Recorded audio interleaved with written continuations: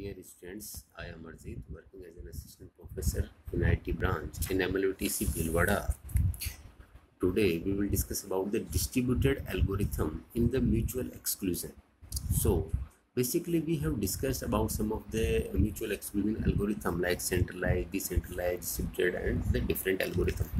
So basically we want to concern in the distributed algorithm. So what is the distributed algorithm and through which how we can recognize the coordinator. So basically the main approach of the distributed algorithm is the to find out the coordinator, who is the coordinator process. So in the distributed algorithm it is basically depend on the time stamp. It is basically depend on the time stamp. So the time stamp is the main factor. The algorithm in this algorithm the process which has the lower time stamp is selected for the coordinator.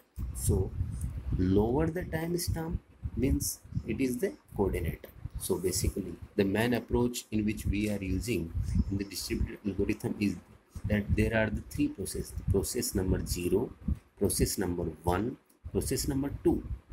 So in this whole scenario, like process 0 is sending a timestamp to process 1, process 0 is sending a timestamp to process 2. So it is the 8. Process 0 timestamp is 8 and process 2 send its timestamp. It also send its timestamp to itself, and process 2 send its timestamp to process 1, process 0 and itself.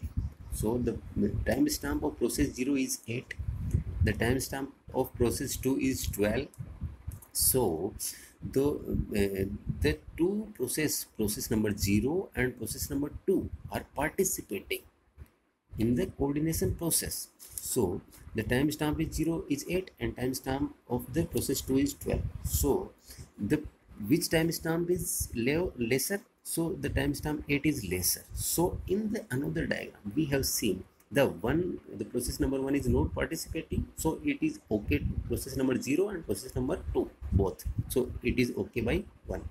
But the process number 0 is lower timestamp as we have seen already.